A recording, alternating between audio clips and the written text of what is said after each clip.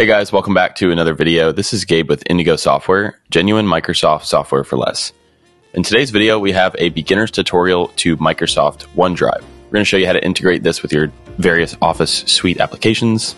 But OneDrive is also a fully functional cloud storage, and you can use this in combination with many different files to actually go ahead and store that in the cloud.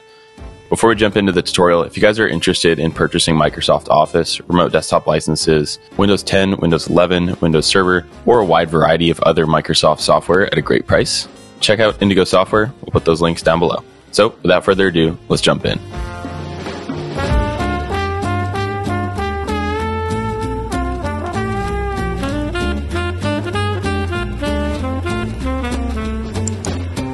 Alright guys, so for the purpose of demonstration here, I have actually removed OneDrive. I went ahead and uninstalled it, but I am still running Microsoft Office.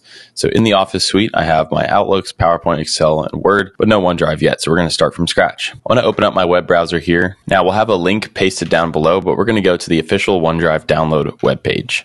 This is Microsoft.com, and we're going to get an option here for download OneDrive, and we'll click download. Okay, that only took just a few seconds, so I'll go ahead and double click to open the exe. We'll select yes on the pop-up, and it should be a very quick installation, so I'll go ahead and search OneDrive. Now we can see it's installed, and I'll go ahead and open that up. Now the first step is going to be to go ahead and sign into your Microsoft account. If you have the Office suite installed, I would recommend probably using that same email address. Everything will integrate nicely, but you can also use a different account. So I'll go ahead and press sign in. Now this is a feature of OneDrive where we can essentially have a local folder for OneDrive on our computer. By adding files to this folder, we will still be able to access them locally, but they will also be synced to the OneDrive cloud. We can change the location setting if we want to. I'm fine with mine in the C drive here, so I'll press OK. If you've already had OneDrive previously installed, you can select use this folder, or you can choose a new folder, so I will elect to use this folder. This next setting is going to be dependent on whether or not you have enough space on your plan. I only have a small plan. I believe it's about 5 gigabytes, and I don't need this to automatically back up and sync any of my files, so I'll press next. Here we have an ad for Microsoft 365. I'm just going to click not now, and we'll go ahead and hit next. Here we'll hit next again, and we'll hit next. We have an option to get the mobile app, so you can do this on your mobile device if you'd like to. For now, I'm going to press later. All right, so here's that local folder that we were talking about. Again, this is now available from the C drive. It has my name -personal. So here is where I can access those synced files, and I might set this as the save location while I'm working in Word, for example. So we'll run through a couple examples at the end of the video. But let's go ahead and access the web version of OneDrive so we can show you guys the various plans. Back on my web browser, let's go ahead and sign into our Microsoft account. All right, so I just typed in the code. I'm going to go ahead and press sign in. On this pop-up, I'll select yes. Now this is actually a good point to demonstrate as we are actually out of files here. I'm going to show you guys how I can remove some of the items to make sure that I'm not full of my storage. So it's prompting me to get more storage. I'm going to select I'll do it later. You'll notice on the left side here we have a handful of navigation items. I'm going to select my files. And as we can see, the My Desktop folder as well as this November folder are both taking up quite a bit of space. I'll double click into desktop. And again, this is exclusively what's being stored on OneDrive. I've checked these files and none of it is critical data. So I'm going to go ahead and press delete. We'll go ahead and select delete again. And I'm also going to go back to my files and check out this November folder and see what's in here. I don't need these files either, so I'll go ahead and delete those. Now, the last step here is to go to the recycle bin, and we're going to select everything here. So this little button will select everything, and we'll hit empty recycle bin. Please note that this will permanently delete your files. So if you have anything critical, be sure to back that up first, and I'll hit yes. As we can see, we have a lot more storage available now.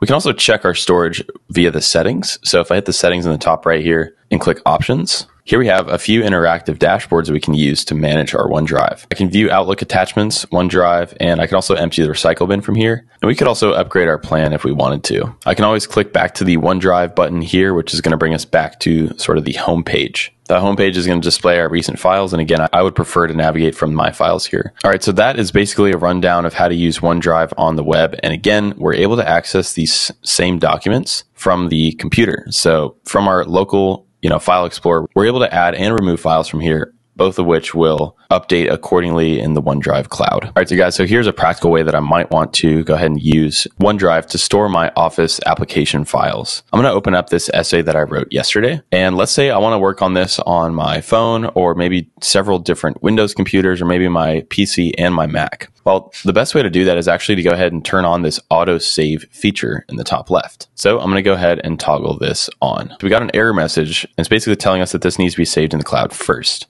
So we're going to manually save this to our OneDrive. So I'll click File, Save As, and we'll click on OneDrive. Let's just go into the Documents folder and press Save. Once here, I'll press OK on the pop-up, and the autosave feature will automatically toggle on. Now I can make edits to this from any computer so long as I'm signed into this Microsoft account, and it will automatically update the changes. All right, guys, that's going to do it for today's video. If you have any questions about OneDrive or how to use it with your various Office application files or other files, drop those in the comment section below, and we'll get back to you as soon as we can. Again, if you're interested in purchasing genuine Microsoft software at a great price, check out Indigo Software. We'll put those links down below. We strongly encourage any specific video topic ideas you may have. And lastly, a like and subscribe would be greatly appreciated as it helps to support the channel. Thanks again for watching. We'll see you guys in the next one.